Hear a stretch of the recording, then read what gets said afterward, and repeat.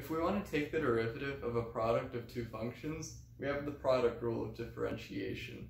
It states that the derivative of the product is equal to the derivative of the first times the second, just the plain old second function, plus the derivative of the second function times our first function. And that's good because a lot of the time we'll have the derivative of a product of two functions, but what happens if we have a product of 3 or 4 or even more functions? A lot of you may know that the derivative, so actually before I continue, we'll refer to these functions by f1, f2, f3, because we're going to have a lot more than just two functions. We're going to have like n amount of functions. That's what this video is about. We're going to generalize the product rule. So it's not going to be f and g and h and all that. It's going to be f1, f2, f3. So just so you know. And assume that they're all products of, or functions of x, because I'm not going to write of x every time. So if we have the derivative of, we have f1 times f2 times f3. These are all functions of x. Okay, that's going to be f prime, oops, that's a pretty bad f. That's going to be the derivative of the first function times, actually first, times the second, times the third, plus the derivative, you can do f1 times the derivative of f2 prime, times f3, plus f1, f2, and then f3 prime. So you can see there's like a pattern. You add up like 1, 2, and 3. It's going to be all of the functions except one of them is going to be, you know, the derivative. And so this actually, if you keep doing this n times, it actually comes out with a really interesting result. And it's kind of like an elegant little answer. It's really easy to see. So let's try to derive this. So assuming this pattern is true, which it is, if we have 4 functions, we'll just have f prime 1, f2, f3, f4, f1, f2 prime, f3, f4, and so on until we get all the way to the end.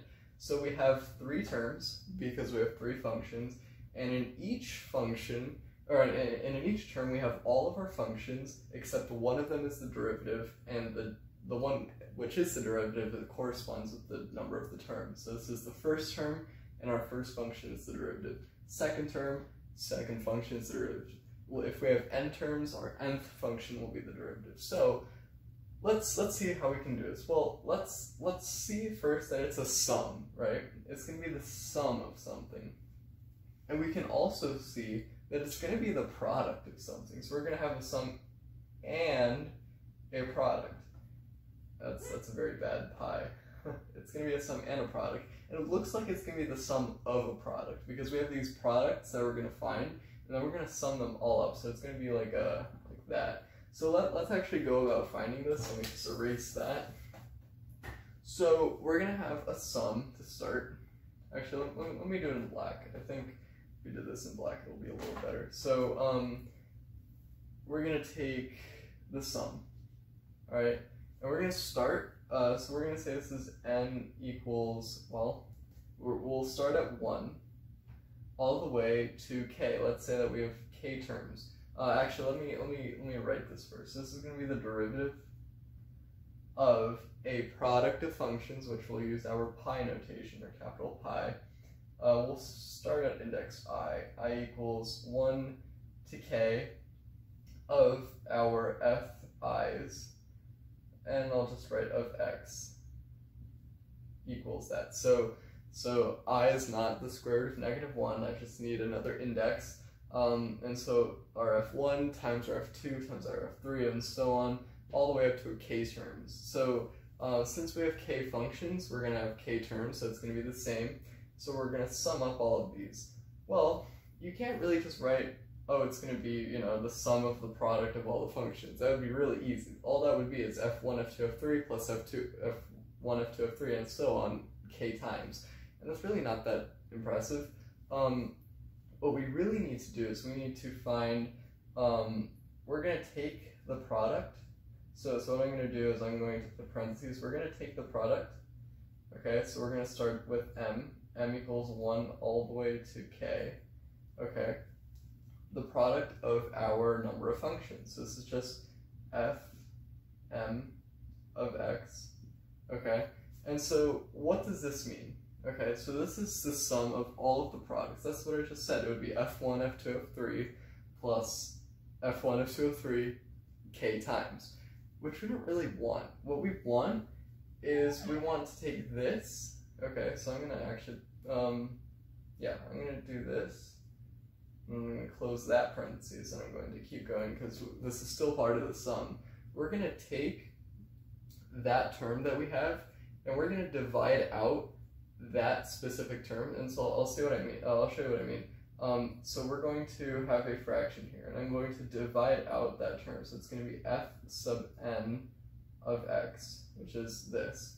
So what this means is we're going to take the product of our functions, and we're going to divide out that function, so that function at that term. So in this case, it would be f1, f2, f3, but we're going to divide out our f1. So really, we're just left with f2, f3.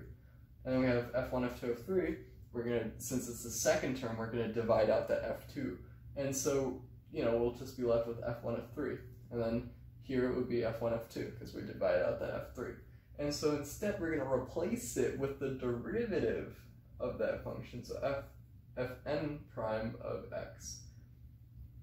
And this is actually our entire product rule, and I'm going to rearrange it in a second.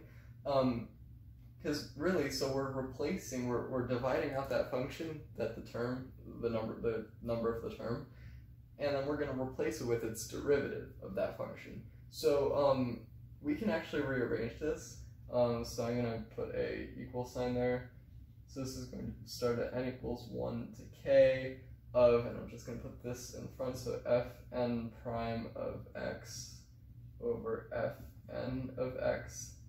And we actually don't need to include the pi in the actual sum, because I'll show you why. So we start m equals 1 to k of f sub m of x, right? So we actually don't need to put parentheses, because with this pi, we can kind of factor everything out, because you can see this is just going to be this itself. We're just going to be like taking one of these, right? And then we're going to basically multiply it all out. We're going to divide out all of these. So, I mean, you could put a parentheses. It's not really necessary. But yeah, that's basically it. That's the generalized product rule. I'm probably going to do a generalized quotient rule video, but that'll just be a lot more work. I do have a generalized chain rule video, which I'll do in the next episode, or maybe I already posted it, I don't know. But yeah, that's a lot of interesting things. So we have the derivative of the product of functions equals to the sum of all of these times the product of that, product of functions. So yeah. That's basically it, so thanks for watching, and I'll see y'all later. Bye!